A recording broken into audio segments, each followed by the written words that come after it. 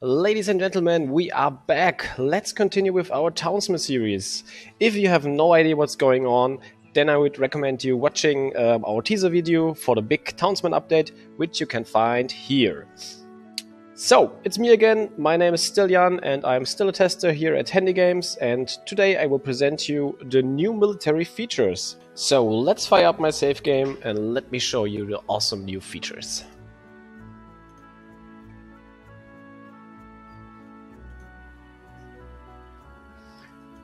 There it is. Welcome to Bandit Town, where law and order are not existent, but we will stand up for our poor little townies and do something against it. So, as you can see with this new icon over here, there's currently a bandit in the infirmary and robbing them, which is not very nice. Let us see what else they are doing. Oh, look at this little house here. Another bandit is inside and robbing the poor townies. Okay, so let's do something against those bandits. We have two new buildings for the military. The first one is the barracks and the second one is a guard tower. So the first thing we need to do is build the barracks. Let's do that and put it over here. Now we don't have enough workers, but that's no problem. Just build another house. Put it over here in my little district with the other houses. And now we can fill up the worker slot. So the barracks provide your guard towers with the resources needed for a strong army. Those are armor, as you can see over here, swords or weapons, sausages, and some brew. The barracks has an influence radius, which you can see over here by pressing the I button. So we need to build our guard tower in this influence radius in order for it to be effective. Let's just do that and build. Now it's also important that our guard tower covers a lot of buildings. Yeah, that's okay. Okay, now we have built our first guard tower. As you can see, it has two worker slots, and here on the top right corner you can see which resources are currently sitting in the tower. The more resources we have, the stronger our army is. For that we also added a new statistics tab, which you can find here on the white and blue shield. Currently our combat power is very low at 0%. That's because we have no brew, no weapons, no sausages and no armors. You can also see down here how many buildings are covered by our guard tower and how many inactive soldiers we have, how many active soldiers we have, and how many barracks and guard towers we have in total. Alright, so let's continue with our production chain. Let's start with the sausages. We already have a pig farm, so the next step now would be to build a butcher's workshop. The butcher's workshop is also a new building. It can provide your townies with some meat, or it can produce sausages. But we have no townies left to fill up the worker slot, so let's just build another house and put it in our little district over here. Getting a bit crowded, but that's no problem. Alright, so let's fill up the worker slot, produce some sausages now. Okay, so sausages, check. Next step, some weapons and armor. Okay, let's look for the armory. There it is. Let's build that up. Armory has also two worker slots, one for providing you with weapons and one for the armors. Okay, but we also need some leather.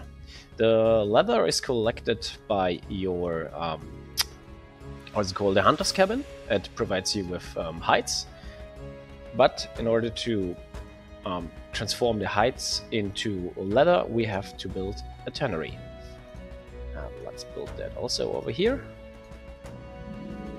And now we are set. Tannery has only one worker slot. No, the armory is filled with 2 worker slots. So we are set. Last step would be to get us some brew. The brew is produced by the monastery. Okay, now it's getting a little bit tight. Put it over here. Doesn't look very beautiful, but I think it gets the job done. Now, the monastery, also a new building. You have 1 worker for producing or collecting the hops, and another one for producing the brew. And we have still, or again, no more. Oh, a plague broke out. Let's just fix that with cure all. Yep. And we are done. No plague in my town for today. Yes, monastery. So, monastery also has 2 worker slots, as said before, 1 for collecting hops and 1 for producing some brew. But we have no workers left, so let's just build another house.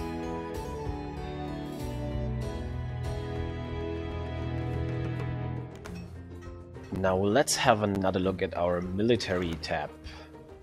Okay, so now you can see the combat power increased by 25%.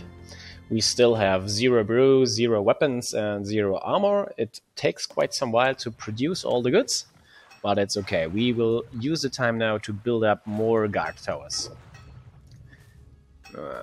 Okay, this guard tower over here is filled up. Let's see if the influence radius of the barracks is enough to put a tower over here. Yeah, it's okay.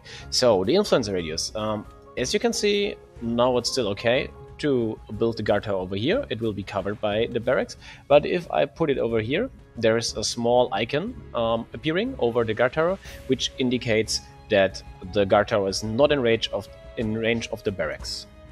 So we will just put it over here. Okay, fill up the soldier slot. Now we have 2 towers and an army of 4. Which is nice already, but let's just build another tower. Where is some space? Oh, what's that music? Ooh, that music indicates that there is a bandit raid going on. That's interesting, so I can just show you what happens if the military is confronted with some bandits. Ah, nice. Oh wow. That was fast. That bandit over here. Let's follow him around. He just beat up our soldier. Seems he is a little bit too weak now. Oh, and there are still some raids going on. Ay, it's all-out warfare going on here over here. Okay, let's just see. 1v1. Oh, and we lost again. Yeah, as it seems, our soldiers are still very weak and losing all the fights. But that's okay, we will just produce some more goods and weapons. Let's see how many we have. Still 0 brew and weapons and armor. Well, maybe it's a good idea to visit the marketplace and buy some stuff. How about 20 weapons, maybe? Yes. 20 armor. Some more sausages. A little bit more brew, and if we are here already, we can sell something too, which we have overproduced. Those gold bars, for example. Yep. A little bit more ore. Alright, now we are set. Look over here, that bandit is raiding the little house. That's not very nice of him. Okay. What is the barracks saying? Still missing some armor and brew. Let's just wait a little bit longer. Then our military power should go up. Okay, we are currently at 29%. That's okay. But still a lot to go. And that big house over here has also been raided right now. And as you can see, my soldiers are currently a little bit beat up, which is marked by those stars over their head. So they still have to recover before they can engage the bandits again.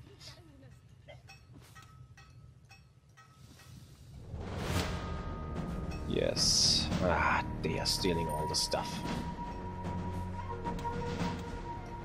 Okay, where's he going? Let's follow him around. Maybe zoom in a bit. Going into the woods.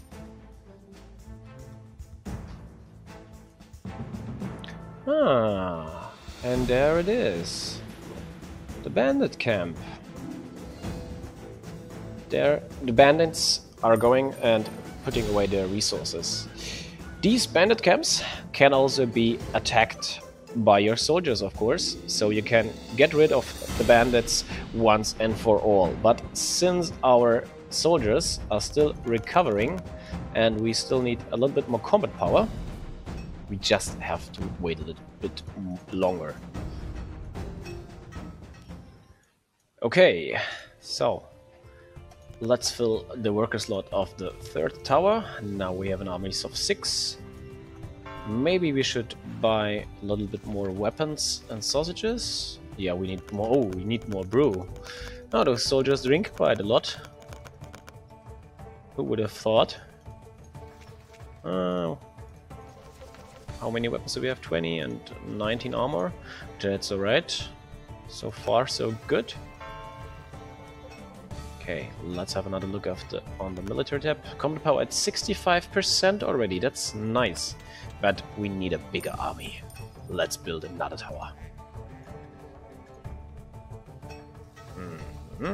Is there some space maybe where we will cover a lot of buildings? Not really. Well, it doesn't matter. Let's put it here. Okay, we need more soldiers. Just rinse it and repeat what we did before and build another house. Fill up the tower. Okay, the trader is waning. Brew is there. Weapons are there. I think we are set. Let's have another look at the combat power. 66%. Okay, let's speed the time up a bit.